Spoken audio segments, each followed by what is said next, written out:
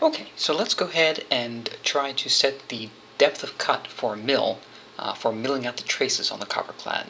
So the first thing that you'll want to do is bring up the jog window on the TTEC software and start spinning up the mill to the proper speed. Now it will get quite loud, so you may want to be using hearing protection. So once we have the mill up to the right speed, you can go ahead and engage the head down command on the jog window. Okay, and what this will do is this will engage the foot onto the copper clad with the full force of the mill that will be experienced during normal milling. So we've got it in the position that it's going to be doing when you're going to be milling your traces. And you can see that the tip of the mill is a long way away from actually touching the copper clad, which is exactly where we want it. Because what we're going to do is we're going to slowly lower the mill closer to the copper clad until it actually engages the copper clad. And so we're going to do that, what you're going to do is you're going to use the depth of cut adjustment on the right hand side of the head of the mill. And what you're looking for, what you're obviously going to be doing, is you're going to be raising the foot, which in this shot looks like lowering the mill closer to the copper clad. And what you're looking for really is that as soon as the tip of the mill engages the copper clad, you'll notice a little bit of dust will come up.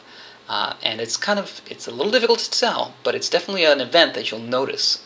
And so right here, we're lowering and we're about to engage, and right there, you just saw that little bit of fiberglass dust that came up. That's what you're looking for, to let you know that you have engaged the copper. And again, it's a little difficult to see, but if you look carefully, it's definitely something you'll notice.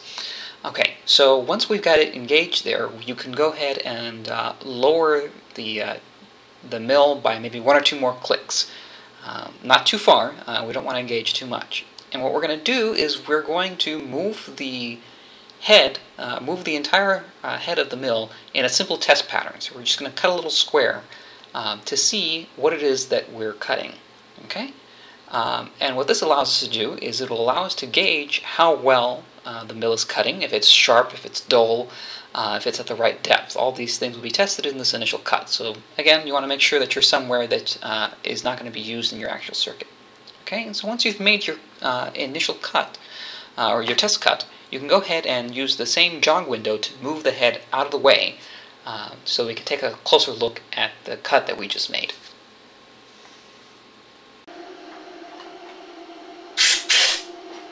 Alright, so as you can see here, we've made a test cut with the mill, and what we're trying to find out here is if it's a smooth cut. Now, the type of cut that we're looking for is one that removes entirely the copper on front and leaves behind only the blackened fiberglass underneath. Okay, and so you can see here that you can very clearly see the black coming out, which is exactly what we want. And that right there forms the isolation area. That is the area where there is no copper. Okay, now if you run your finger over this, it should be very smooth. If you feel a whole bunch of little copper burrs and strong pieces of copper, then it's likely that your mill is either dull, going too slow, or not deep enough. Okay, so make sure that you have a nice smooth cut like this before you begin trying to mill your board. Otherwise you're going to get poor results on all of your traces and you're going to be very upset.